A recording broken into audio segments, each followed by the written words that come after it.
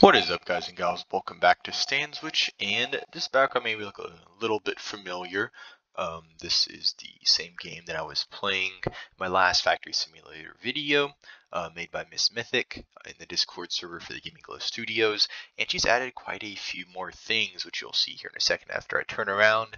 I guess she recommended kind of I check it out, and so I was like, hey, let's make a video over it, just because I haven't made any Factory Simulator stuff in a while. So I'd like to make some content for the game. Granted, this isn't actually in the game, but her hopes, and I guess my hopes too, after seeing some of the stuff, is that this stuff will be implemented into the game in one way or another. Maybe just the idea of them, or actually the physical models themselves we put into the game. But as you can see, they're very high fidelity, just meaning they're high quality, and I think they're worth putting in a game. I'll definitely give some of my feedback on some of these things, and I'm also going to go over the things that were already in this game as like a showcase that I didn't go over last time. So I just went over, I think, two of the conveyors that I Love Gloves commented that he liked, but this time I'm going to go over all of them plus the new things. So if you notice over here to my left, it looks like this nice glowing I don't know what, but it's a mouse pad. And so this side, there's a little peek over here. I guess I'll show it. But this is a laptop she made with a nice little pink wireless mouse, and she just put on a screenshot of the game. But one thing is she added a concept UI. So besides just, let me see if I can zoom out. Oh, besides just the models and actual like 3D physical things that she's making in the game, granted they aren't physical because they're in the game, but the actual things she's making, she also does, I guess, concept UI stuff as well. I don't know if she just started doing that, but so this is a bit different than the model she's making. But I was looking at this earlier. I didn't really understand exactly what it is, but I guess it has to do with you can set up your conveyors or hopefully pipes in the future, which I went over in my last Factory Simulator video, to accept certain things and output certain things. And like for this example, you can wait for it to fill up to 50 of whatever item, I guess the basic container, and then it'll output 100 of them simultaneously. So just a clump of 100.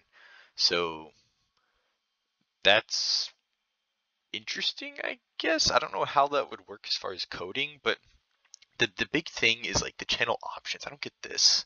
Right elbow times 1,000, triple splitter times 500, and what all this stuff means. Like, I feel like I would need more explanation from her. I don't know if she can put it down in the comments. If you're gonna watch this, I would appreciate that. Or some way to explain what this means, because this is kind of confusing looking at it. But I feel like maybe, hopefully, I hit the the head of the nail with the input and output kind of. Maybe in this case, you're waiting to fill 50 and then 50 more. And then when you have 100, you output a whole block of 100.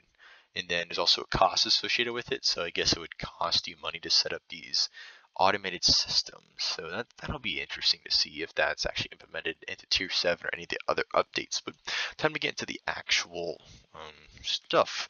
This is the new stuff that was added, and these two rows are already in the game, plus this little thing back here. But real quick, I'm gonna look at this little disclaimer that she put. Just a forward slash disclaimer from Mythic or MissMythic.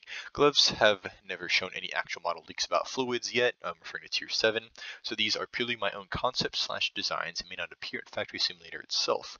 Even if they somehow do in the future, expect different iterations to them. Like I was saying, I would like to see maybe these exact models, but if not, they'll probably be something close enough, and we'll hopefully take inspiration from these models. But so let's go over all of these. I guess I'll go over one row at a time. So let's start with this row. So this one is just a overhead crane, Tier 7 port crane concept. So I guess it's kind of based off of the type of cranes they have at shipping ports, in that take the containers off of ships and put them on other ships or on trains or trucks to be taken somewhere else. So that's where this is from, and it's definitely an interesting concept. I don't know how fast it would move, because definitely with the new item system, it would probably have to be pretty efficient for it to be useful. Next is turns plates into components. This is just, I guess, kind of like an upgraded version of the current assemblers, just with how they look. As far as the inputs, instead of the input being on either side, they're both kind of on the same side. And then I guess these little middle bars look like 3D printer type setup slash like I can't even think, like routers, like machines, just I guess machining tools like um, cutters, stuff like that. But it is like looks more advanced, and so it looks like it would fit tier 7 rather than lower tiers. I don't know if they have any other applications beside that, but they also look very cool. This one, I kind of like this. I don't know how well it would work or what its applications would be, but it just whenever something goes by, it just pushes it, and so it just like transfers from one conveyor to another. I don't know if it would do literally every single one, because if you wanted to do that, you could literally just use containers to move things over to different conveyors. So I don't know the applications of this piston. Next is a merger. This one probably be quite useful. Just have a merger in general. I don't know if I'd use all 3 slots, but I feel like there's been times where I would use at least 2 of the slots to have a 1 output. So this would be something I'd like to definitely see in game. Next is the conveyor merger. So instead of a container merger, it's a conveyor merger, but this one only has 2 inputs and puts it down to 1. And then this is the exact opposite. So I guess this one, it would split 1 into 2, but you can also make it to where it just splits 1 into 1 or 1 into the other. I don't know how exactly that would work. Then this one, a T-junction, this one looks cool, so I guess it would, for example, flow left to right, both of these would, and then you could just have something come down here from the top and it would start flowing along the right, or from the bottom start flowing along to the right. So just add it into the current flow. So that would be something that's very useful. It's another version kind of the merger, but definitely more compact, as you can see. Next is a sweeper conveyor concept. Prevents items from clogging. This I don't think would be really put to the game, especially with the new with the new item system. I definitely think that it isn't needed. It's a very cool concept for the old system, but I think this would I think it's kind of obsolete at this point. Also, I don't know how it would prevent clogging exactly, because I feel like you'd start getting multiple items in each of these 4 kind of compartments eventually. You get more than one, and so it kind of clog up eventually. So I don't know how efficient that would actually be, but like I said, I don't think it'll actually be implemented into the game. Next is turn scrap into research bits, and then this one's kind of paired up with this one, researcher. These are kind of things I think I'm gonna assume she took some inspiration from Satisfactory, because in that game they have like a deconstructor type thing as well. I can't remember what it's called. I haven't played Satisfactory in a while, but you put your extra items into it, and it destroys the items, but it takes points out of those items.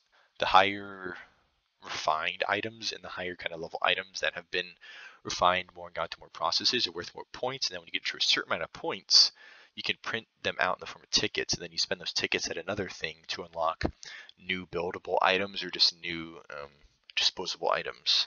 And so maybe that's something that she was kind of trying to think of for this, and so that'd be an interesting idea.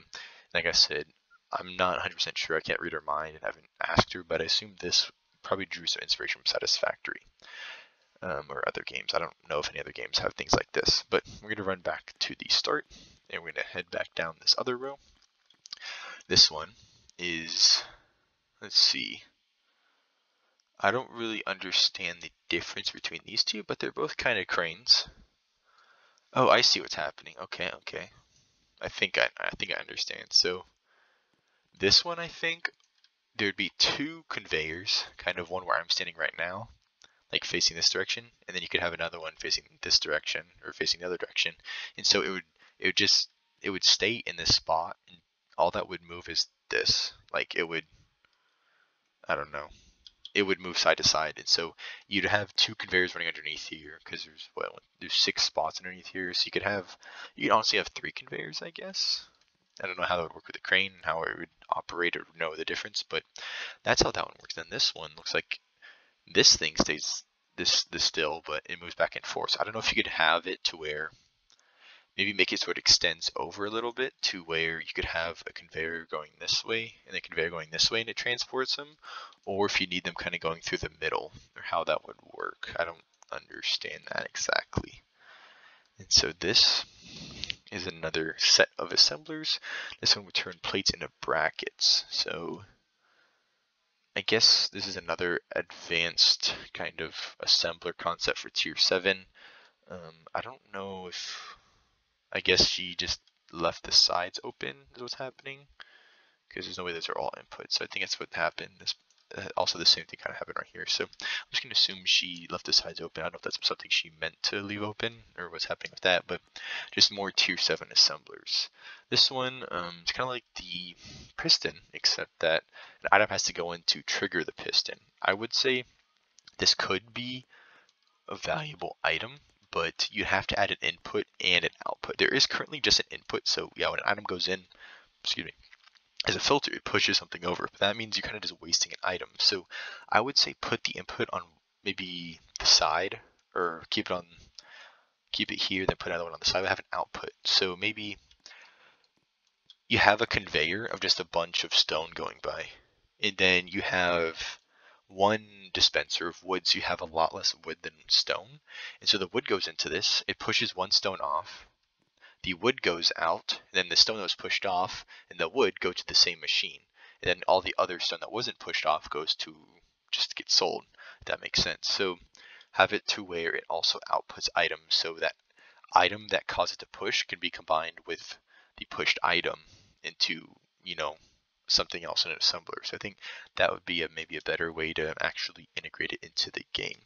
Next is the teleports items from input to output.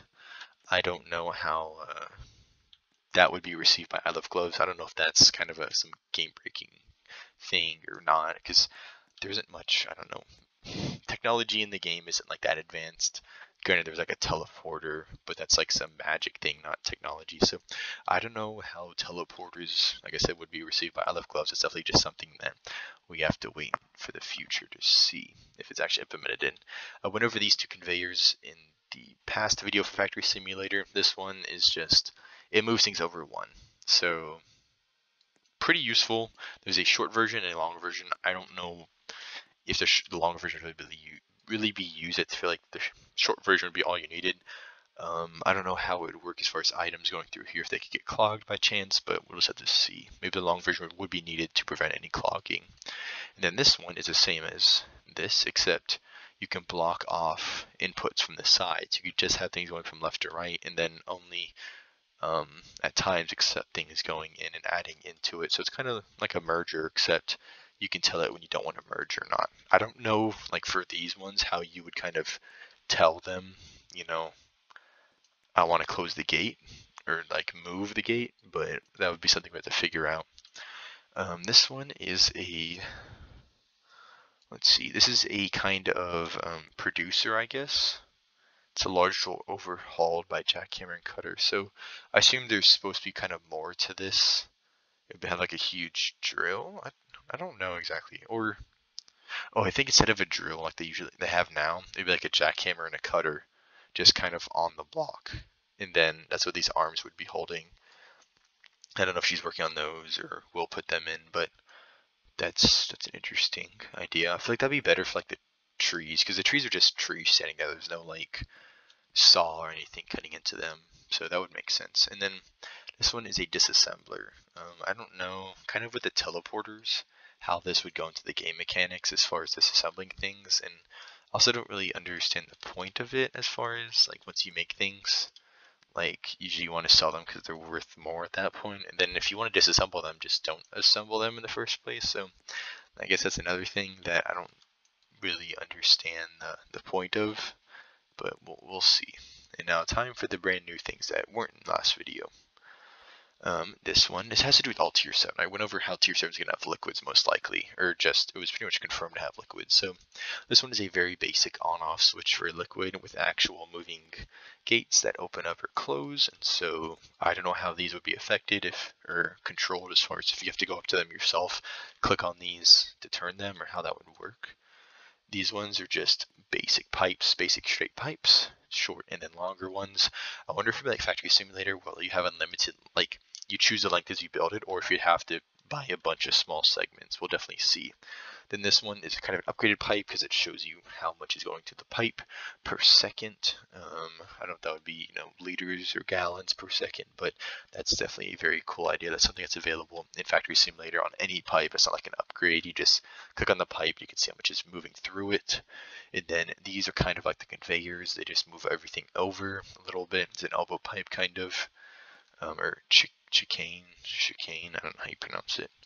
And then this one is a basic elbow pipe, just turns liquids, and then your T junction and your plus junction, that's what it's called. And then finally we have our fluid tanks. I'd assume, I don't know what the color is for, I guess it's for the different fluids. They probably would be colored differently because I think, what was the new, I guess the new theme was like dragons and, I can't remember actually. But it was like dragons and something. So I think the color would have to change a bit, and also the size. I think they'd have to be much larger because these are tanks. Granted, they are supposed to be dispensing fluids into a system, so I'd assume these kind of would be attached to a machine. That the machine would do something with the liquids, but I still feel like they would be bigger if they were just basic storage tanks as well. Which I feel like that's something that all should be added in, like a fluid buffer, which is again a satisfactory. So you have an input on one side, it fills up, and then you have an output. So you can have excess in the tank, and then whatever needs to be taken out by the machine is taken out the other side. So I feel like that's something that she might be working on. That might be a separate thing besides these, or could be added onto this or modified with this. Excuse me. And then next, something she hasn't done yet is turbo pipe. So I guess that would be a pipe that speeds up the liquid and how fast it's moving. I don't know what the current rate would be or anything, and how fast liquids would be. And because I feel like with how the model system works currently for solid objects, for liquids, I feel like things would kind of flow instantly or very quickly. So we'll definitely have to see. But there's definitely a lot to kind of digest in this video. Hopefully y'all got all of it and understood all of it. But there's definitely a lot of stuff that I would like to see. There are a few things though, like I said, that I don't know how useful they would be, like the piston and the super conveyor concept.